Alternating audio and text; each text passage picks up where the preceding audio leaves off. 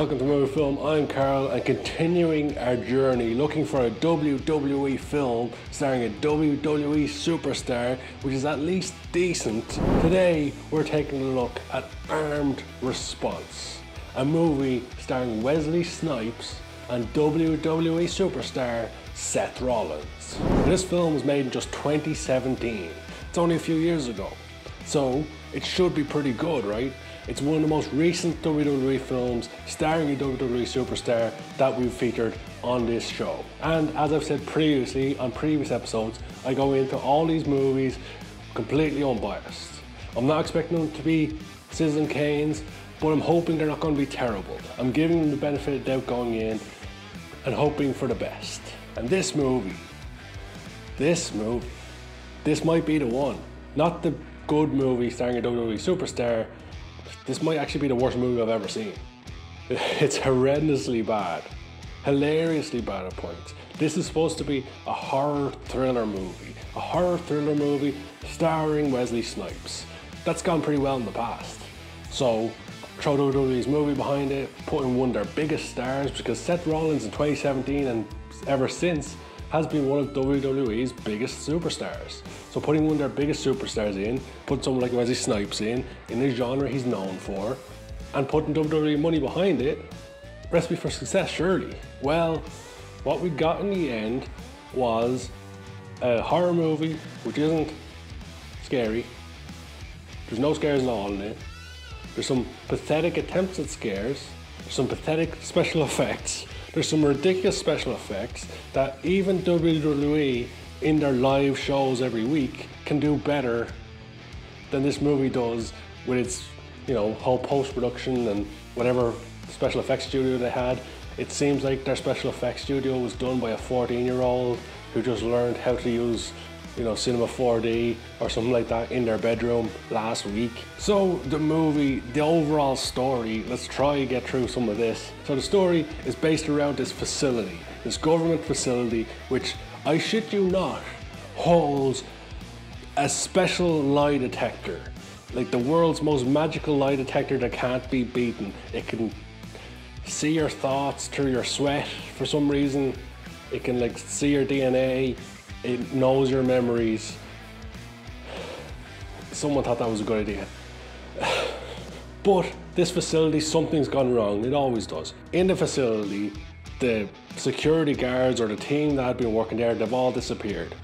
So a new team is sent in. Wesley Snipes' team is sent in, and he's gone off and he's got Gabriel, who's like the guy who built the facility or came up with the plans for the facility, something like that. Seth Rollins is one of Wesley Snipes' guys. He plays the tough guy, the guy who's always against the rest of them and just wants to beat up everybody. So these new team go into the facility looking to find out what happened. And when they go in, they find dead bodies everywhere. They find out that the previous team have all been killed somehow. Now they have to figure out how. While they're there, just randomly, they come across a sensory deprivation tank, and inside there's someone alive, and he just happens to be one of the most wanted criminals in America and in the Middle East. Now, I should state that a lot of the team are former soldiers. Eventually, they find out that it's actually the facility that's killing people. So they see these tapes of one by one the former people that were there being killed. Now, half of them are killed by each other accidentally. One guy's walking upstairs, he hears a noise and he shoots towards a vent, and just how it happens that one of his co-workers was in the vent and he ends up killing her in the vent unbeknownst to him. And then he's running outside, looks like something's chasing him, so he just shoots himself in the head. There's another guy and we just see him walk into a kitchen, and then we hear some bang and him screaming, and then they find him in an oven, half cooked. And there's various attempts at jump scares, and there's no jump scares, there's no real scare parts in it. The horror part is very tame at best. But then the big reveal comes later on that the army guys, the former soldiers, that were actually working with the most wanted criminal, when they were in Afghanistan, they killed a lot of innocent people. And Gabriel, the only guy who wasn't a soldier, I guess fights back, and he wants to save people, or I don't know what his motivation was for trying to run away, I guess trying to stay alive. And one of the girls who was with the soldiers turns on her friends and helps Gabriel. And we end up at a point where Seth Rollins is fighting the girl who's trying to help Gabriel, and he's walking down the hall, he's about to shoot her, and the facility, the wall of the facility reaches out and grabs his gun and shoots him with his own gun. An arm comes out of a wall, just stretches out, very poor CGI or whatever they did, and it just looks horrendous. And then later on, the most wanted criminal guy, he's walking down the hall, and both walls reach out and grab his arms. Two hands are wrapped around both arms, and they just pull his arms off, and he drops to his knees dead. And then Wesley Snipes and Gabriel, the protagonist guy, they're fighting, and they end up where Gabriel's in like a control center, and Wesley Snipes is on the outside, and Wesley Snipes delivers the line, "Whatever you're thinking of doing, don't do it." So you can see the writing in this movie, sensational. And then Wesley Snipes ends up dying, and then the girl comes along to help Gabriel, and Gabriel's outside and Gabriel dies.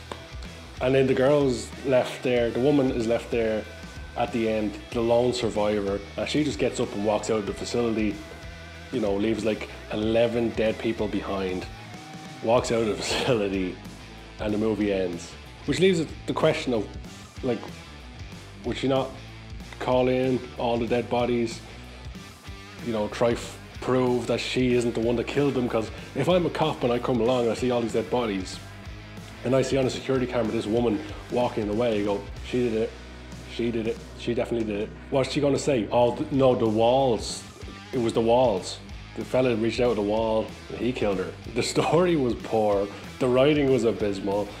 I didn't even notice the music in the movie. Normally I notice when the music's really shit, but I guess it was just middle of the road. It wasn't good for a horror movie. The acting, I don't think you can blame the actors for this one. They're just given a shit script, and I assume Seth Rollins was told he had to be in it by WWE, because if he chose to be in it, then he just has bad judgment. They must have paid Wesley Snipes like $400 billion to be in this movie. You know, I know he hasn't had the best reputation since Blade, but he can do better than this. Armed Response, if you told me it was made by children, I'd believe you. That's how bad the movie is.